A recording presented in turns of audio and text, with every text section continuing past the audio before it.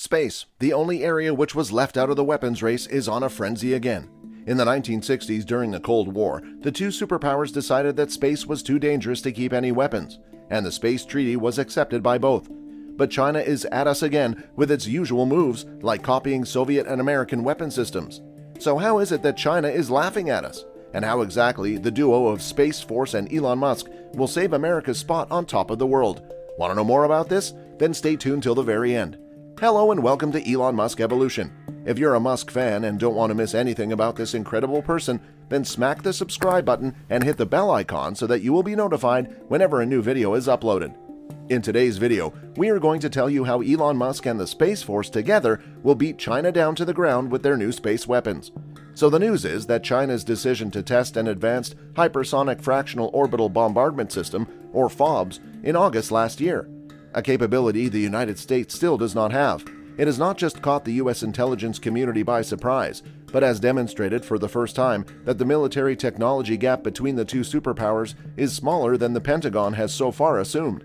If we go down the history line, it's the same tech that scientists and engineers in the Soviet Union deployed in the 1960s. It involves launching a nuclear weapon onto lower Earth orbit around 150 kilometers, where it will stay as it floats above the planet before deorbiting back down over the intended target.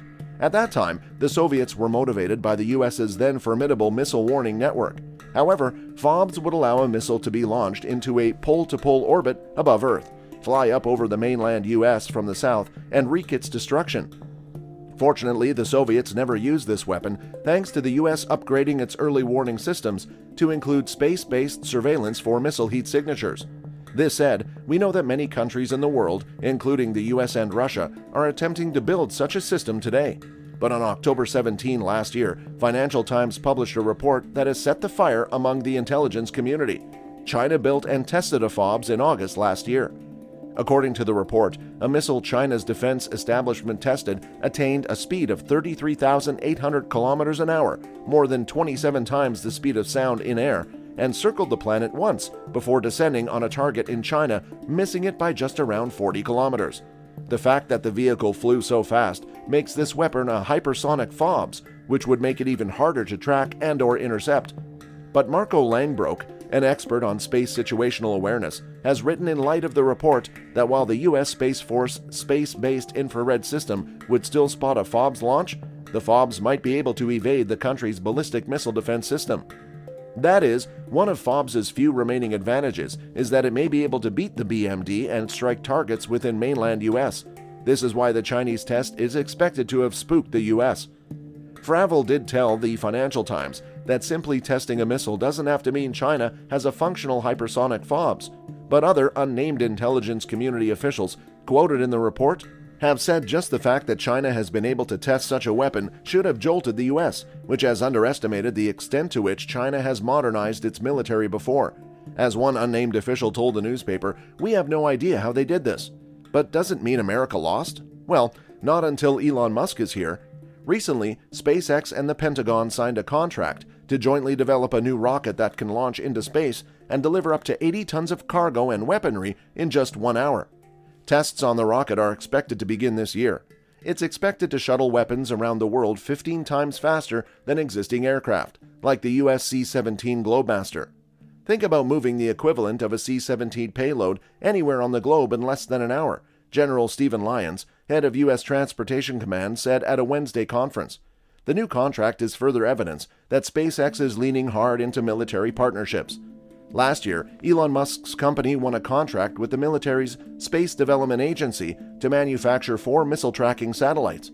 This means there's no way China is getting past these satellites.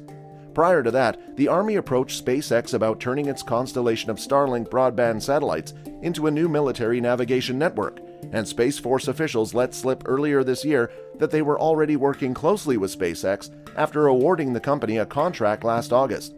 The new weapon delivery system resembles a militarized version of something that SpaceX CEO proposed back in 2017, when he talked about passenger space travel.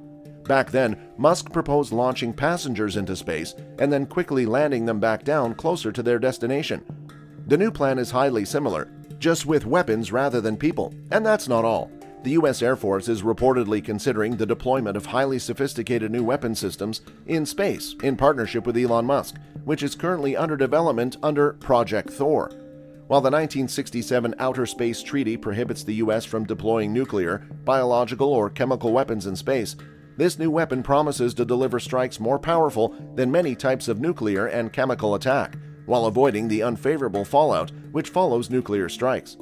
Development of a non-nuclear space-based superweapon also provides the U.S. with a potentially massive advantage against adversaries with a no-first-use policy for their own nuclear arsenals such as China and North Korea, allowing the U.S. to strike targets with the same level of force as a nuclear warhead without escalation to a nuclear war. Investment in such a capability would come amid growing American interest in non-nuclear strategic weapons, which has also included investment in the Conventional Prompt Global Strike Hypersonic Intercontinental Range Missile program for the Navy's submarines and stealth destroyers. Project Thor will see telephone pole-sized tungsten rods 20 feet long and 1 foot in diameter dropped probably from Elon Musk's satellites. It'll strike hardened bunkers and underground nuclear complexes. These rods will not carry warheads, but will strike at approximately to 10 times the speed of sound, allowing them to cause tremendous damage with the sheer speed of their impact. This would provide an alternative to both nuclear bunker busters and conventional ones, such as the GBU-57. North Korea and Russia, both of which deploy considerable assets from well-hardened installations, are thought to be the primary potential targets of these weapons, alongside China, which has been hardening its own missile sites and nuclear facilities. The cost of deploying these rods, which weigh over 10,000 kilograms due to the density of the tungsten, may be prohibitive. Each rod is expected to cost over $230 million, several times the price of conventional and nuclear bunker busters. But it's definitely an effective strategy, and that's not all. Elon Musk's SpaceX is maybe more capable than we think, because recently when a Twitter user reminded him of Jeff Bezos and Blue Origin putting cases against SpaceX, he tweeted, "Maybe zap, we know who, on the head with our space lasers." He was replying to a different Twitter user who wondered, at what point does Elon Musk have a Falcon Heavy hover over Bezos' house all day? Needless to say, if Musk controls any deadly space lasers, they are not publicly documented. And we also know that the latest generation of SpaceX's Starlink satellites are outfitted with laser terminals to allow them to communicate with each other, but maybe they're also designed to headhunt Chinese and Korean dictators? And the idea of space-based laser weapons orbiting the Earth has been a part of popular culture and real-life government projects for decades, from James Bond's GoldenEye to Ronald Reagan's ambitious Star Wars program. And according to reports recently, the Pentagon also began developing a framework to promote the innovation of what it calls direct energy weapons designed to weaponize laser systems for use against military targets. The U.S. military more than doubled its spending on DEWs between 2017 and 2019, from $535 million to $1.1 billion. Other nations, such as China and Russia, are also investing in these DEW systems. But needless to say, maybe they have money now, but what they lack is the intelligence of Elon Musk. So let's see how it all pans out. And disclaimer, we don't favor wars and weapons, but if the person next to me has a rifle, I cannot just take a pencil when time comes, because not everyone is John Wick. Hope you got the point. Okay folks, that's it for today's video. If you're interested in watching more videos on Elon Musk, then what are you waiting for? Simply click the subscribe button and ring the bell icon because new videos are on the way.